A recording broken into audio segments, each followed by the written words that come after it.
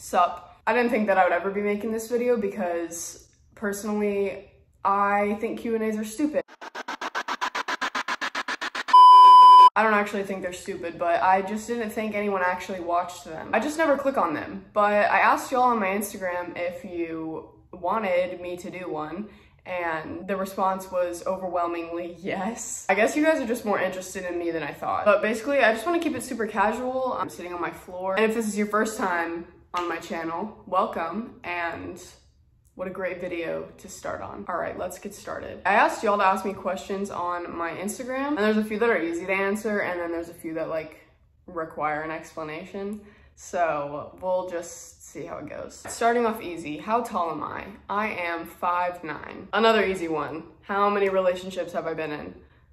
0. All right, and then one of the most asked questions was like, how did I get started in the influencer world, or how did I like get to where I am? And honestly, I can't give you a concrete answer, but I will explain to the best of my ability. Basically, like 2 years ago, I started posting on TikTok as a joke because one of my friends was on TikTok whenever it like bought out Musical.ly or whatever. Basically, she introduced me to the app, and honestly, I just thought it was funny, and so I started making videos, and I would just post them as private, like just for my friends to see. Honestly, I just got too lazy to private all the videos, so I just like let them stay public, not thinking anything, because at the time, the algorithm wasn't really talked about. And what I mean by that is anyone can post something and like blow up. One day, one of my videos blew up, and if you really want to see what kind of videos I made, you can scroll all the way down on my TikTok, and it's really embarrassing. Basically, it was just me lip syncing to like funny audios, like Cody Co videos, and like making my own skits out of it. There was no comedic value like coming from me, like it was just me, like it was so dumb. Anyway, so the videos started blowing up. This was in the very, very early stages of TikTok. So there wasn't nearly as much competition as there is now. Like literally everyone is on TikTok. Everyone's trying to blow up.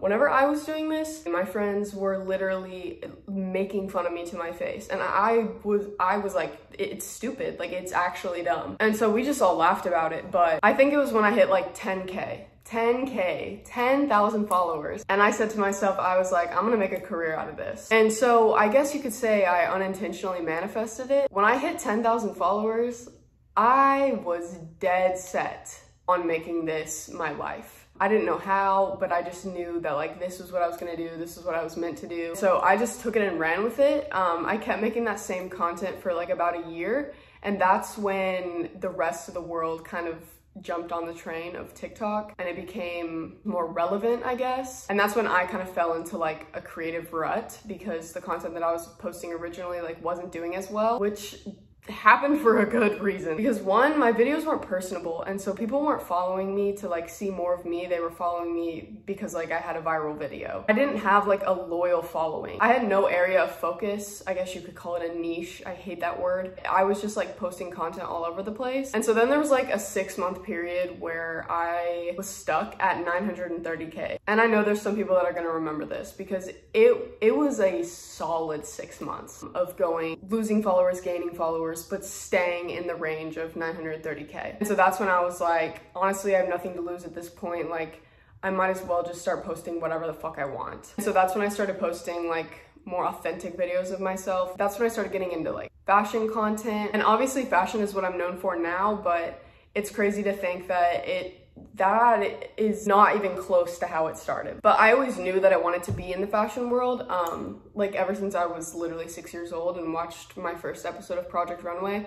I knew that fashion was my passion. Oh my god. But I mean, it's been amazing. Anyways, wow, I really got sidetracked. Next question, I guess, kind of goes to the last one. What inspired you to get into fashion? Like I said before, I've always loved fashion, but I was never confident enough in myself to actually pursue it, I guess. But I mean, when I was in elementary school, I wanted to be a fashion designer. I wanted to go on Project Runway, and then I wanted to be a textile designer. I wanted to be a graphic designer. I've always been a really creative person. I've been in art classes my entire life. I love to draw, and I'm pretty good at it.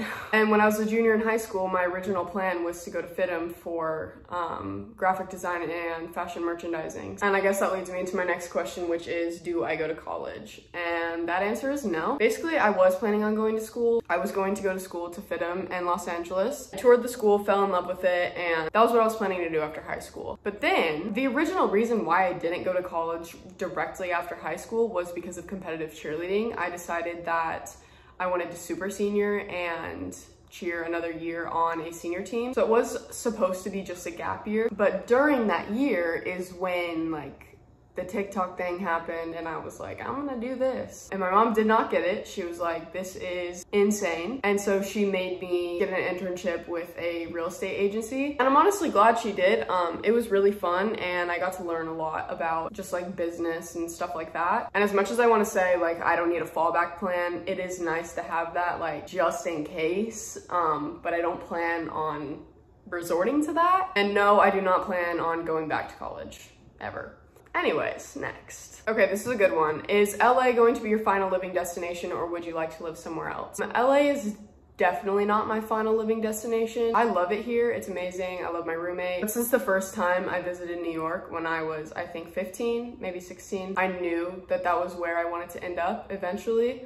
I would love to be bi-coastal, which is obviously like a major goal, but New York City is definitely one of my biggest goals and dreams. And I get tons of DMs from people asking me if I live in New York or people telling me that I need to move to New York. And all my closest friends and my mom say the same thing. I'm gonna end up in New York. So yeah, that's the goal, but right now I'm happy in Los Angeles. The weather is amazing. I grew up in Texas, so it was like 30 degrees one day and then like 100 the next, and that's not even an exaggeration. Okay, next question. Were you ever insecure?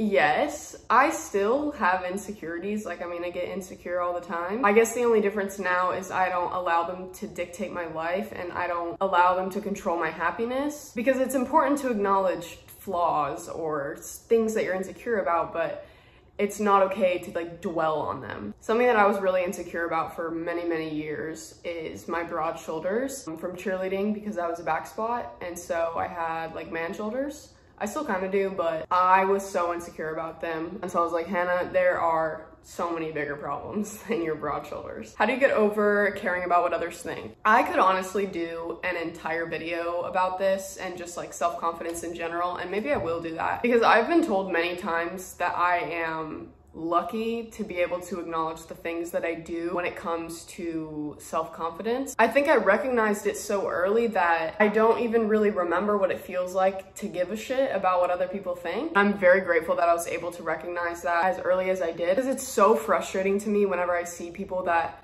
you know, should have like all the self-confidence in the world and they just can't get over the fact that other people have opinions about them. I know how hard it is and I know how happy they could be, because it's not something that happens overnight. Like, there's nothing that I could tell you right now that would just like immediately make you stop giving a shit about other people. It's something that you have to consistently work at, and it's something that you build and grow upon. It takes time and it takes a lot of working on yourself. I would say that my biggest piece of advice would be fake it till you make it. And that goes for all areas of life. That's like my motto, because you can convince your brain that something is real. So if you're constantly telling yourself over and over and over again, I'm gonna wear what I want today because I don't care what people think of me. Even if you don't believe that, as long as you're telling yourself that, you're eventually going to start to believe it. Another random example would be if you have no idea what you're doing at work. You smile and you act like you know exactly what the fuck you're talking about and people are gonna believe you. Confidence will get you into so many doors. As long as you're projecting confidence, people are going to believe you. People are gonna buy whatever you're saying. Confidence is literally the easiest gateway into anything that you want. And so even if you don't fully believe that what you're saying is true, you just have to keep telling your brain that, and then eventually it will be true. Wow, I really hope that that just made sense, because I don't even remember what the question was. Oh my God. I guess I do need to make an entire video about confidence. Okay, next question. What do you do when you want to shoot content but you can't get yourself to? I have ADHD. This is a very good question. One that I don't fully have the answer to. This applies to me in every area of my life, not just shooting content. I mean, that is like the least of my worries. Like, sometimes I physically cannot get out of bed because I can't decide whether I want to get water first or brush my teeth first, because my brain is like on fire because I can't decide, because ADHD. It is really hard, but I've found that when you want to do something, just get up and start doing it. And that goes for long-term and short-term goals. If you have a long-term goal and you know, you want this long-term goal, but you don't know how to start, you just do. You start, because if you don't start somewhere, you're never going to get to where you want to be. So you can't wait for the perfect moment, the perfect inspiration. It's a lot like how people describe going to the gym for the first time. Like, you can't wait for like that burst of energy to like get yourself to go. You just have to do it. And this is something that I struggle with a lot on a daily basis. But the best advice that I can give you is to mentally power through. Okay, next question. Trigger warning, I'm gonna be talking about eating. Have you ever struggled with body image?